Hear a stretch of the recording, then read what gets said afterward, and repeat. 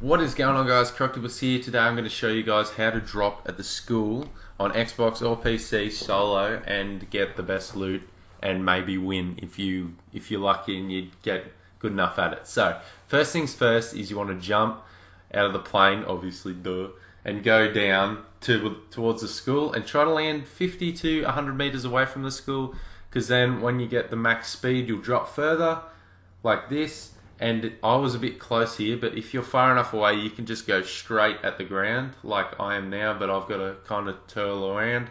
And you've got two options here. If there's a lot of people, you want to go straight for the auditorium. But if there's not that many people, you can come and loot this shed because they're going to be fighting over guns on the roof. So this shed, you can sometimes get some good loot. You sometimes get a shotgun, sometimes you get a vest. So you just got to kind of weigh up your options. If there's a lot of people, go to the auditorium first, because people love getting on the roof and dropping straight down. And if you drop at the auditorium, jump in through this window, you can get the best guns. And when they drop down, they've got nothing, you kill them. Happy days. You've got a lot of kills, you're going to get higher on the leaderboards. So all I found was a pistol. Very unlucky. Usually get an AR or something in here, or a submachine gun. But yeah, this, you'll see just here, this guy will drop down when I'm in the inventory. I didn't actually see him until I shat myself there.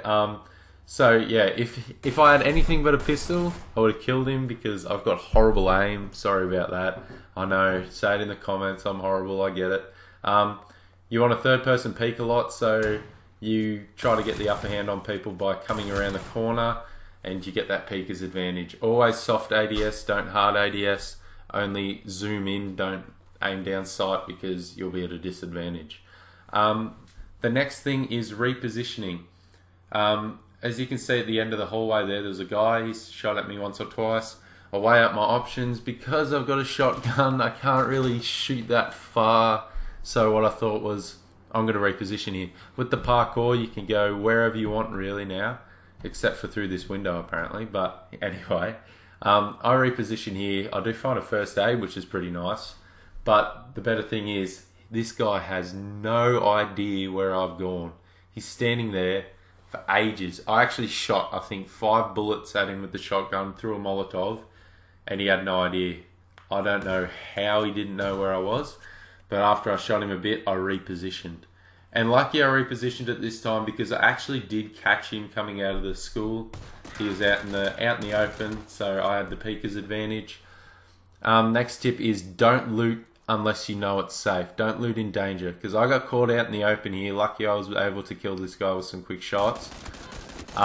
Yeah, don't loot unless you know it's safe, because you will get caught and it will be an annoying death.